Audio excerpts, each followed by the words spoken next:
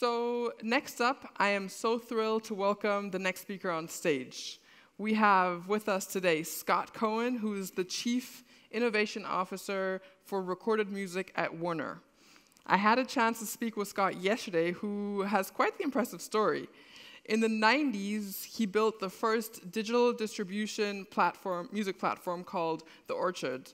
Now, this billion-dollar business is a part of Sony.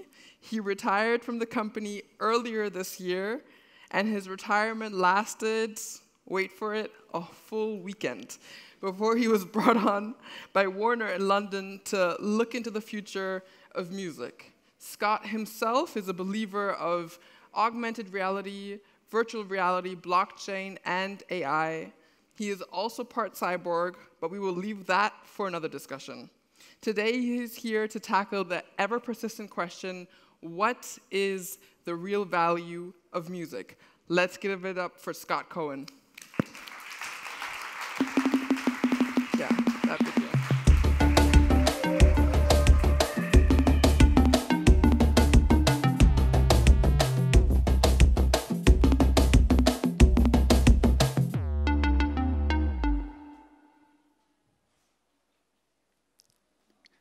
I thought I was about to be in a TikTok video. I was supposed to dance along to that. So I'm from New York, and I don't scare so easily. But I remember in the late 90s, I was in Hoxton Square to see a gig. Anyone been to East London, Shoreditch, Hoxton Square, Dalston? Well, let me tell you, I don't know when you were there first, but it was scary shit in the 90s, like abandoned buildings, crime. So I went there, I'm thinking, what the fuck am I doing in this place? I might as well just be back in the Bronx. And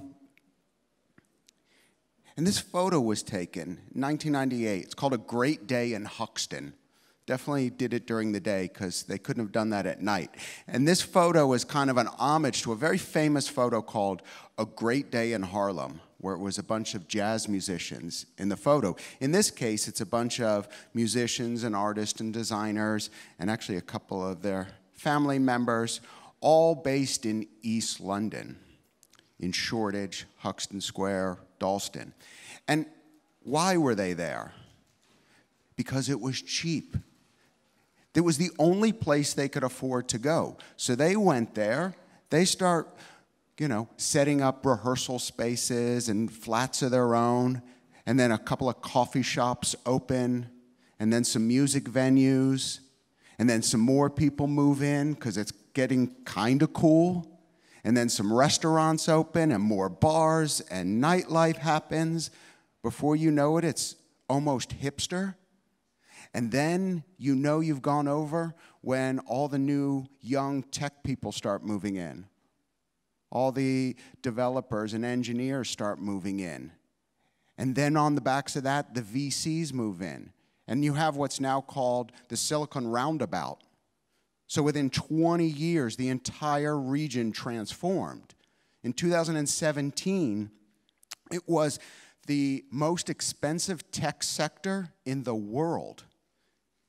It cost more than San Francisco and almost double Brooklyn in less than 20 years. And it drives so much value because it's not just the music. It was what the music triggered and continues to trigger today because it's there.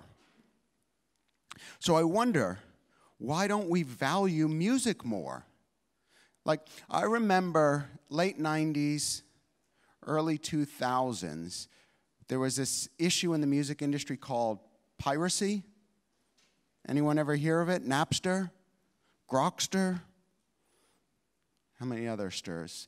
And people were stealing music, and the music industry's flipping out. Like, are you fucking kidding me? You can't take our music for free.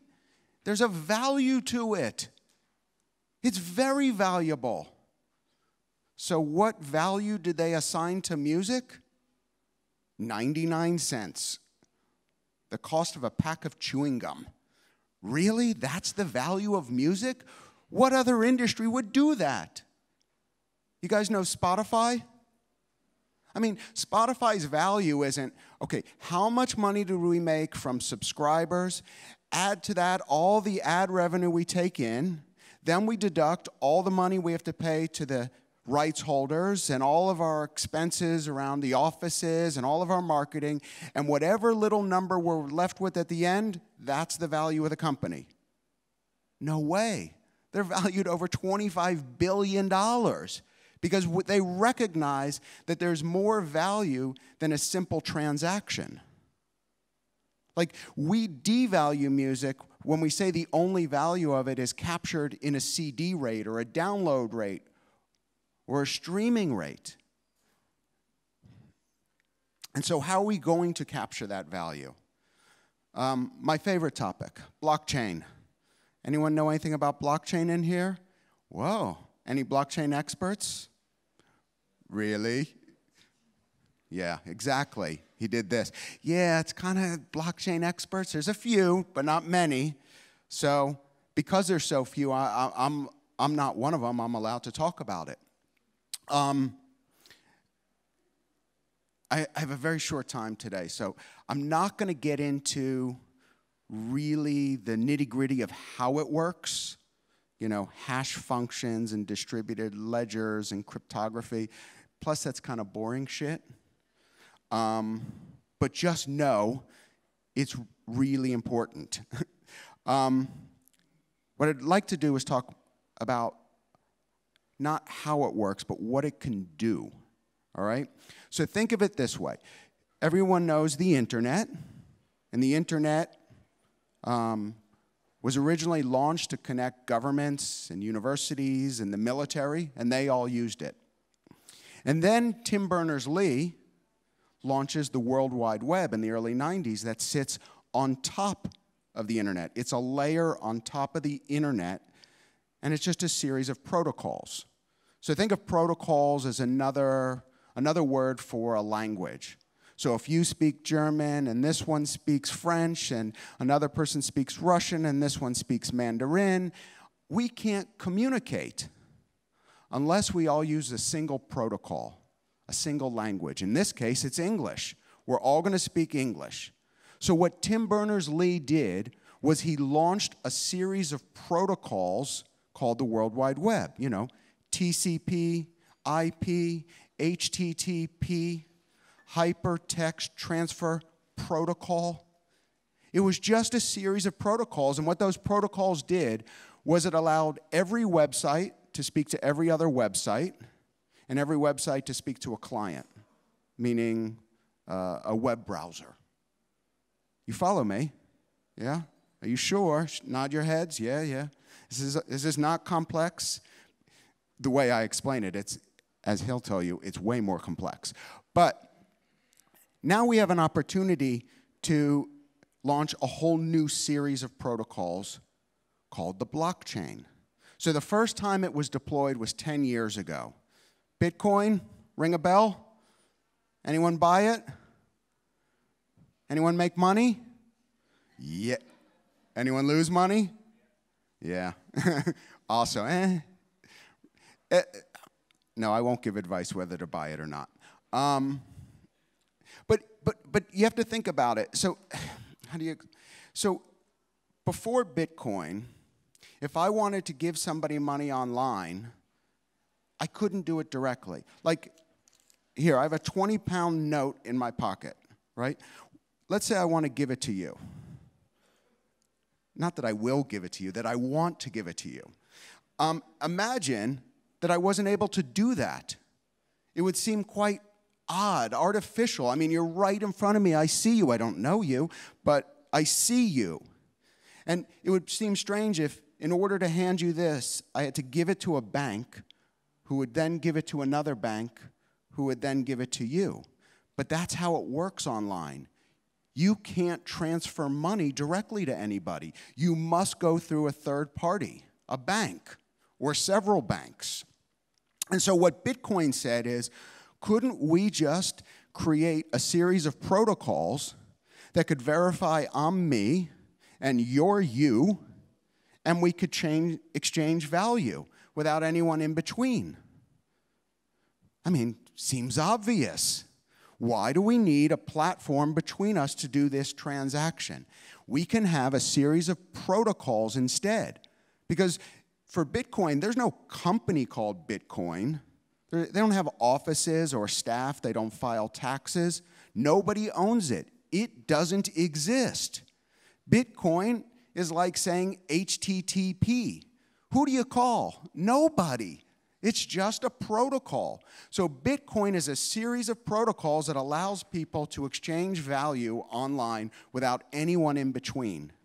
And it seems obvious, but it's fucking revolutionary. Imagine if I want to take a photo of my food. Yes, that's my food. It's a vegan soup. If anyone would like the recipe, you can see me after in the loft where I'm hashtag vegan food. But if I take a picture of my food and I want to upload it so that my friends can see it, my family can see it, my coworkers can see it, and honestly anyone that follows hashtag vegan can see it, why must I deliver it to somebody else's platform? Why must it go on Facebook or Instagram? Because once it goes up there, then they take all my data. They serve me up with ads. They manage my news feed and tell me what I should see and what I shouldn't see. Fuck that. I just wanted to share a photo with the people that cared. Surely we don't need that business between us. Surely we can have a series of protocols to allow that to happen. And think about every other business where you take all of the content and put it on a single platform, and all of the users are on the same platform, and then, of course, all of your data is on that platform, your likes, your preferences. There's bless you. There's Gesundheit, sorry. What do you say? Salute? What do you say? To your love? When you sneeze, you go, to your love? Okay, sorry. Hey, you're the one that interrupted, not me. So, where were we? Why does everything have to be on the same platform? And you can think about all kinds of industries where there's a platform between the content owners and the customers. Will they still exist in the future? I don't want to mention names because anything I say are not necessarily the views of the Warner Music Group, because we have amazing partners in music like Apple and Amazon and Spotify, Deezer, YouTube, Google. We love them all.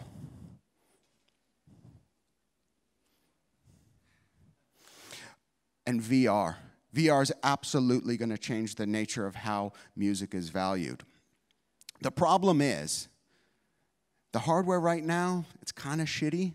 Anyone use VR in the room? Does anyone own a VR headset? Okay. You know, it's a bit heavy, kind of might give you a headache if you wear it too long, you know, because it's also very heavy in the front, which kind of, well, actually, I'm thinking maybe millennials, it won't bother them because they're used to walking around like this all day. But it definitely pulls your head forward and can kind of give you a headache from if you stare at it too long. But the biggest problem is actually the content. It's not great. And I may offend some people in VR that are in the room. Anyone work in VR in the room? You do. Okay. I love you. Is that what I'm supposed to say? Oh, okay, thanks. It's scott.cohen@warnermusic.com. What was I going to say? Where were we? What were we talking about now? VR. Oh, right. The content is mostly shit. I mean, particularly around music. I mean, some of the other gaming content is pretty good. I remember back in the spring, they released the Oculus Quest headset. Does anyone know about the Oculus Quest? So the Oculus Quest is the first fully untethered VR headset. So no wires. It doesn't connect to a computer. Matter of fact, you don't need a computer. It doesn't have anything to do with a computer. It's fully untethered. which makes for a great experience. So the first experience I did was I downloaded a boxing game, Creed. Anyone know what's his name, Rocky? And then he fought Creed in, I don't know, whatever movie, and then, spoiler, who hasn't seen any of the Rocky films? He dies. Sorry. But then he has a son, and he becomes a boxer. It's I don't know, it's like in Rocky 8 or something. But in any case, there's this video game. So I put on the headset, and what's really amazing is it's not like experiencing boxing in VR. I'm not controlling boxing in VR. I'm boxing. Like, my fists are up because there's a fucking guy throwing punches at me, and I'm ducking and I'm diving. My heart is pounding. I'm sweating. I am totally lost in the game. It was an incredible experience. And then I think, what if the boxing industry had made that game? It would have been, see a classic Mike Tyson or Muhammad Ali fight. You can be in the center of the ring. You can be in the boxer's corner. You can be in the front row. You can look down on them. Like, just different perspectives. Like, who the fuck wants that? And no offense, but this is about what I see now for the music industry. Watch a concert in VR. Be in the front row. Be on the side of the stage. Do anything but actually participate in the event. I mean, I want the V, not the R, virtual reality. I want something unreal, not just to mirror reality. If I want to see a gig, I'll go to see a gig. I don't want to put on a headset for that. So let's think about this. Since Tim Berners-Lee launched the World Wide Web, there's been this long, slow movement where before the web, people read books, newspapers, magazines, watched television, movies, videos, right?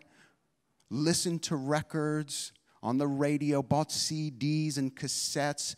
We did all of that kind of stuff. But little by little, once the web launched, it wasn't enough. We wanted to contribute. So think about things like social media. First, we just kind of wanted to write a message, a status update. Then we wanted to take photos and videos. We wanted to comment and share stuff. We were happy to receive stuff, but only to the extent we could feed back into the system. We didn't want to just participate. We wanted to contribute. And this whole contributory atmosphere around the user is what's key to all of this. That's what makes that boxing game so fun. I didn't want to watch it. I wanted to be it. I mean, I think about what could be done in music very differently. So imagine an AI-powered instrument like the Artiphon, which is a company out of Nashville. And it's an instrument that you don't have to have any experience in playing an instrument. You can just start playing. And imagine we transform that instrument so that whatever music is playing in the background, let's say I set it up like a guitar, it's a piece of hardware, and I strum something. Whatever I strum, the AI could potentially make sure it's in key with whatever music is behind me playing. So I could strum, and it's in key. Now I put on my VR headset, and holy shit, I'm on stage, a stadium full of people. And who am I on stage with? Led fucking Zeppelin. Robert Plant is there next to me, shirt undone, swinging the microphone. Jimmy Page is there, jamming out. And I say, no, I got this lead. It's Stairway to Heaven. Listen to it my whole life. Pick this up. And without ever playing a note, I'm on stage playing the lead guitar to Stairway to Heaven. That's a lot more compelling than just watching a gig. So let's go back to this photo in Shoreditch, a great day in Huxton. All of that happened organically with the abandoned buildings and the cheap rent and the artists moving in. But does it have to happen organically? Could these things be engineered? Because when you think about the value to a city like Berlin that should be a music city, I mean, it is not just the gig that makes money.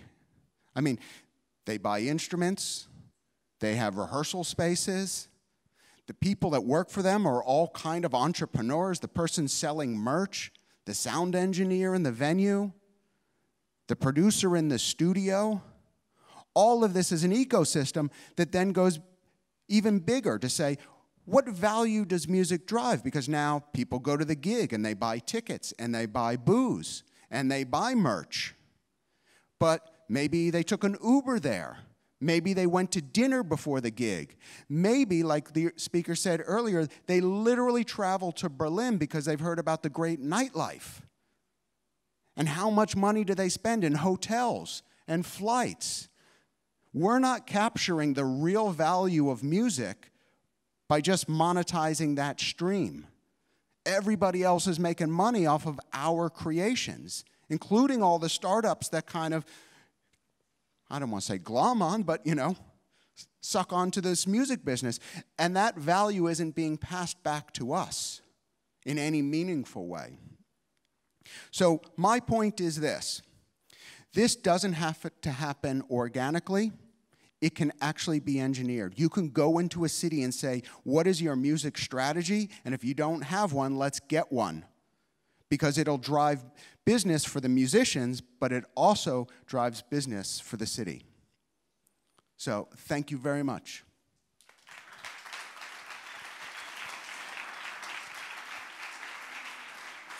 Would you be willing to do? Yeah. Okay. I'm not done, apparently. Yes. How can I help you? Thank you so much for this amazing and insightful talk. We did actually get a few questions in, so if we could pull up the Slido and just I specifically didn't leave room for a question, but okay. Okay, because you do have the Q&A at 3:10 at the Kuppel. Do you want to do one question? I'll do whatever you want. Okay. Hopefully they're not easy ones. Are major rights holders actually interested in the full transparency technologies like blockchain would provide? 100%. That's the thing. So I can just tell you at Warner Music Group, we're in loads of POCs, proof of concepts, and trials with blockchain companies. There's a really important one based here in Berlin called Bitfury, doing Bitfury Surround. But there's Verify Media, Active Media. There's a whole bunch of blockchain companies, and we're all in. Okay. I'll answer the second one. It's there. Sure, then they see it. What is Warner Music's view on user-centric streaming payouts? Wouldn't this be an obvious first step to a fairer and more comprehensible royalty distribution? I actually don't know Warner's position on this, but a long time ago, I used to sit on the BPI Council, which was the British Phonographic Institute. Or industry, I don't even know what the I stands for. But it's the rights holders, Sony, Universal, Warner. And I sat on this board. And we actually did some studies on the user-centric payout. I'm not going to explain what it is, but whoever asks, I'll explain. And it didn't really change that much. So the top 100 were still the top 100, Taylor Swift, Ed Sheeran, nothing really moved. And the positions that moved were like somebody moved from, position 9 to 10, but whoever was 10 moved to 9. And it didn't really have any great impact. And this notion, this mythical, the reason it came about was because what if somebody only streams one artist? Shouldn't they get their whole tenner a month? But we looked at the stats, and we never found that mythical person that only streamed one artist only that whole month. I mean, I understand the argument. I don't think anyone's even against it. I think I'm guessing we're in kind of a no position right now, but I don't mind. I think if it makes people happy, we'd happily do it. All right. So thank you so much for that. And for everyone who has more questions to Scott, he will be doing an Ask Me Anything session upstairs in the Kuppel today at 3:10. So thank you so much, and another round of applause.